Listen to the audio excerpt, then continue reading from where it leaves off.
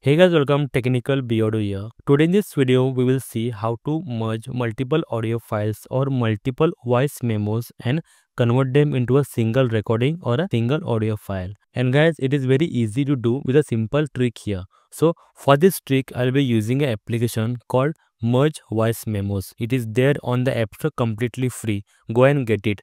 Once you have the application, open the application once and close the application.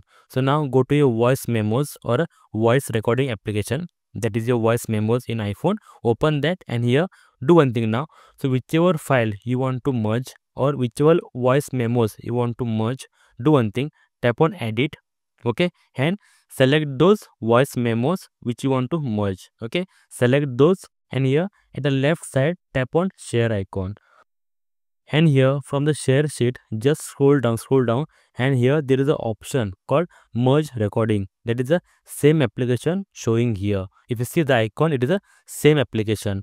Just go ahead and tap on that. Automatically it will open the application, that is your merge voice memos, and here you see that file is ready instantly within few seconds. And also one more thing, if you see you want to change the order of the audio file, you can do that. Just hold it and drag it and place it as per your own sequence. So automatically immediately that file will be regenerated or reconverted, if you see here like this. So guys, I personally found this video very helpful and really good because it is very fast and completely free for the task. So I hope it helped you.